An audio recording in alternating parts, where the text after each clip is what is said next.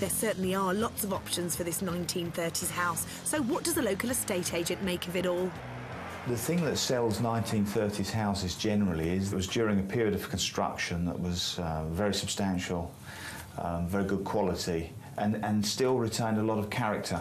The only concern that was immediately apparent was the sloping floor as you enter the hallway. It's not difficult to spot, so that's certainly worth checking out and investigating. So if the house gets just a freshen up and a refurbishment, what would it be worth then? I would anticipate it selling for about £350,000 and to rent perhaps £1,300 per calendar month. So, good potential profit and also the simplest option. But with that extra land to the side, what does he think the best option would be? I think that lends itself to either a very substantial double-storey extension, or maybe they might even be able to squeeze a small detached property in the space. And how would that affect the income potential?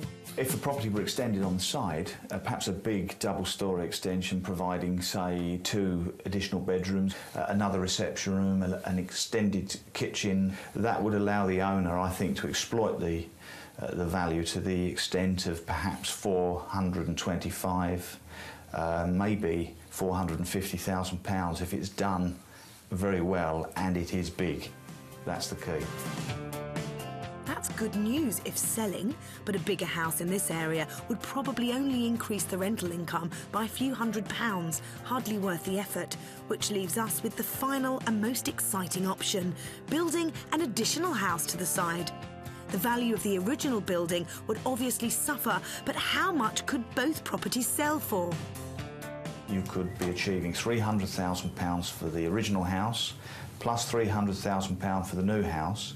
From a rental perspective, again, you could simply double the anticipated value of the original house. So you've got 2 times £1,300, that's £2,600 per calendar month for the combined project.